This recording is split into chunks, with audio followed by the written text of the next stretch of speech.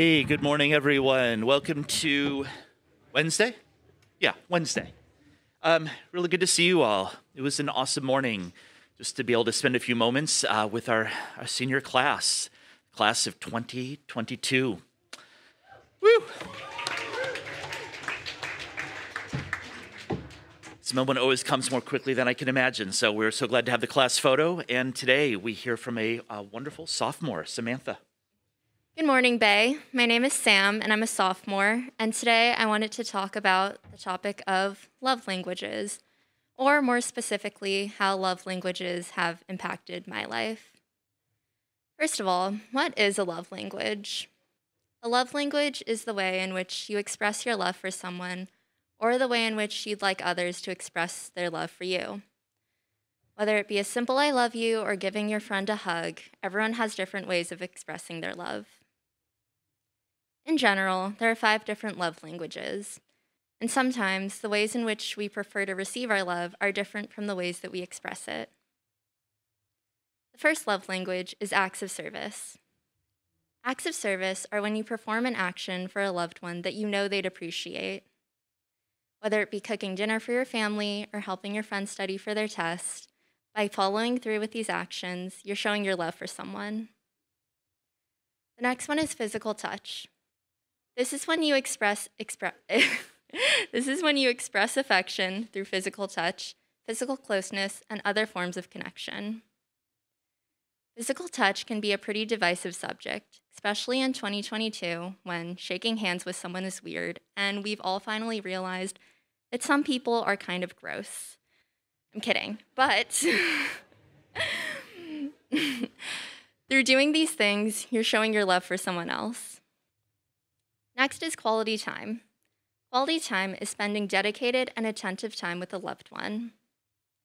Being present with a loved one can really show your love for them, and it doesn't even have to be big.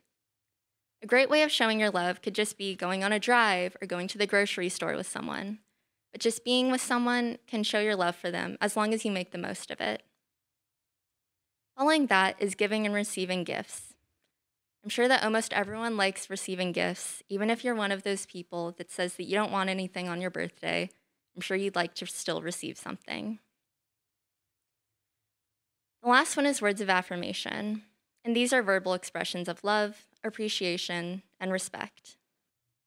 Perhaps you feel the most loved when a teammate praises you for doing well, or when someone says those 3 magical words of I love you. These are words of affirmation. Next, I'd like to talk about how the difficult thing about all of this is that there's no universal love language. You could do anything for anyone. You could give them millions of hugs. You could help them with their Wordles every day, and they still might not feel the love. But that's because everyone's different. You could even say I love you 24 hours a day for 7 days a week. Still might not happen. But that's okay. And this brings me to my past personal experience with love languages. When I was younger, my parents didn't have much time to spend with my brother or I. They'd drop us off at our respective schools, then they'd go to work. Then they'd pick us up and drop us off at home with our nanny. It was weird. I didn't really get to see much of them, but I didn't really understand why when I was younger. Sometimes they'd be home for dinner, but sometimes it felt like I rarely ever got to see them. I always yearned to see more of my parents, and I'd always look forward to the garage door opening or the sound of my mom's boots clicking down the sidewalk, which signaled that they were home. It wasn't as though that they were deliberately leaving us because that they didn't want to be with us, nor was it that they were unpresent from our lives. But it was just confusing. I was confused as to why they weren't with us more often, even with how often they always said that they loved us. Maybe it'd still bother me to this day if I hadn't had a conversation with my friend. We were just talking, and she mentioned that her love language was words of affirmation. I was confused, but I just smiled and nodded and did that thing where you act like you know what someone's talking about, but you really don't. I just didn't want to feel left out of the conversation. She saw right through it, though, and told me that there's a test that I could take that would tell me my own personal love language. So when I got home, I took the quick test, and here were my results. The fact that my number one form of love language is quality time makes a lot of sense to me. Clearly, there are some that I don't like as much. It's not that I don't like being touched or being around people, it's just that it's not my first option of love language. It's not my second or third or fourth either, but anyways, quality time started to make a lot more sense to me, and I started to realize why I probably wanted to spend more time with my parents when I was younger.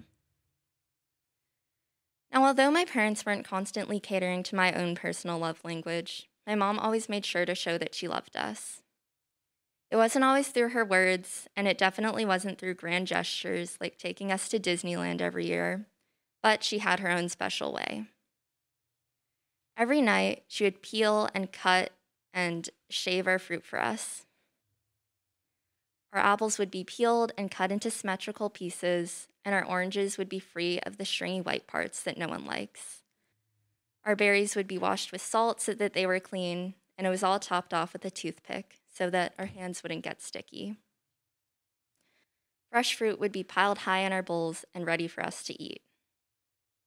Not only was I being completely pampered with this treatment, but this was also my mom's own love language for us. Of course, I didn't understand at the time that this simple act of preparing fruit was an act of love. Now looking back, I can recognize that it was. I can see how my parents going out and working their butts off for our family was their sign of love, even if it meant late nights at their respective offices or mornings where I only got to see one of them. This was just my parents loving and caring for my brother and I. The world is full of complexities, and part of those complexities is the tricky topic of love. It took me a while to understand that although my parents weren't always catering to my love language, they were showing their care in their own love language. It takes time, but for human relationship to work, we have to at least attempt to not only understand the people around us, but also dedicate time to understanding ourselves. It took me years to understand and empathize with my parents, but along with discovering more about who they were, I was able to uncover more about who I am. To this day, I'm still pampered with the treatment of my mom preparing fruits and vegetables for me. Even at 16, when we both know that I'm fully capable of doing it myself, I'll never say no to a bowl of fresh fruit that is piled high and packed with her love. Thank you.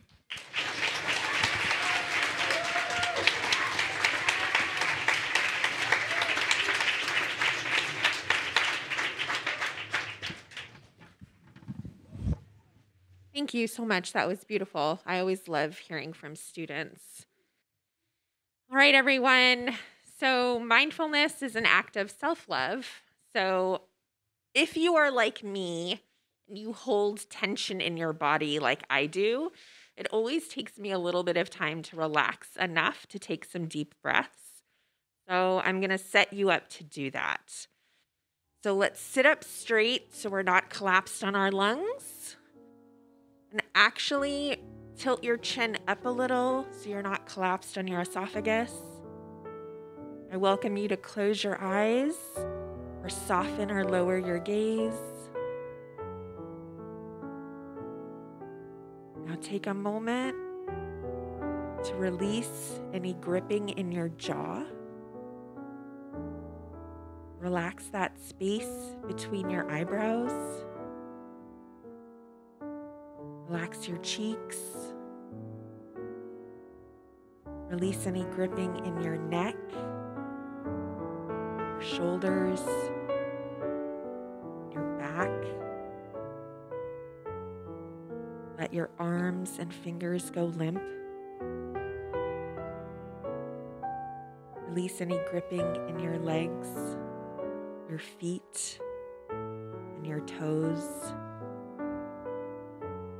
And in this more relaxed position, we're going to take 3 deep breaths and then settle into silence and stillness. 1. 2.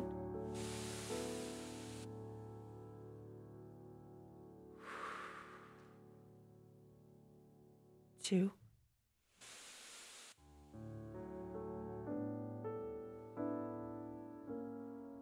Three.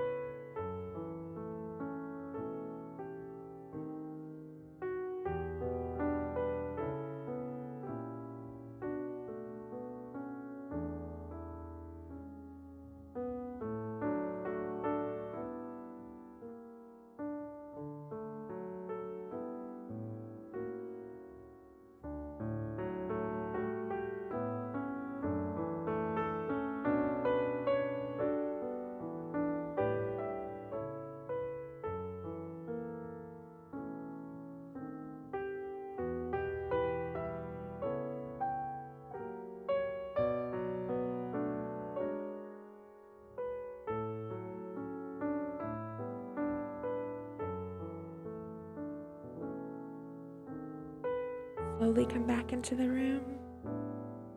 Okay.